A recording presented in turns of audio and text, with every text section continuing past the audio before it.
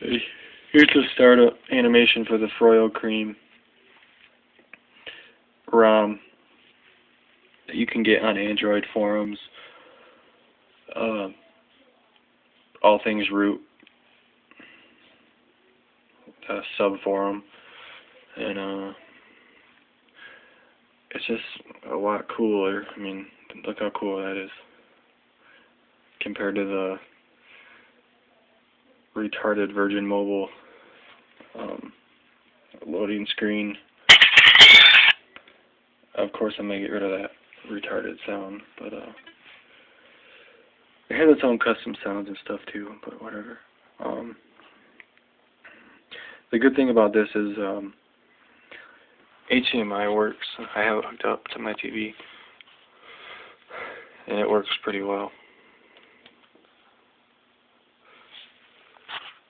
The reason I say that is if you know anything about Android, if you know anything about the custom ROMs that are out there right now,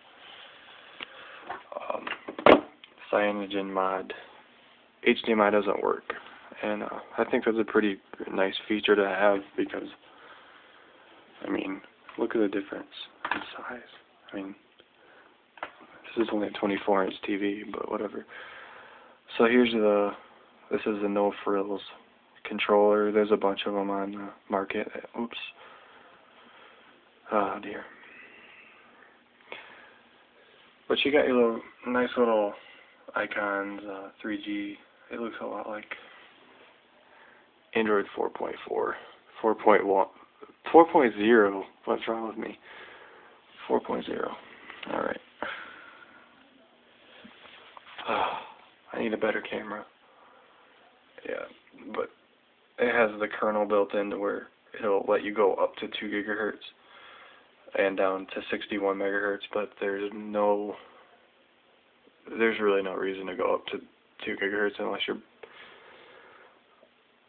the highest I would go is 1.5 maybe, but if you're just it's probably only if you're going to be playing like games, like the Game Loft games.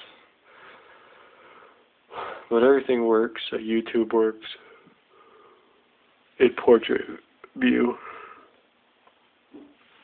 Let's see here.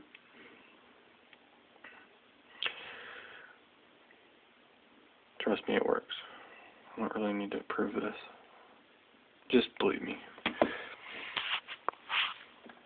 And I'm going to show you the little custom animation it does when you go to turn it off. Also, the volume bar is kind of cool. It's blue instead of yellow. Let's see. Look at. Isn't that cool? Alright, that was it. You can find more about this at Android forums. How to install and stuff. It's really easy.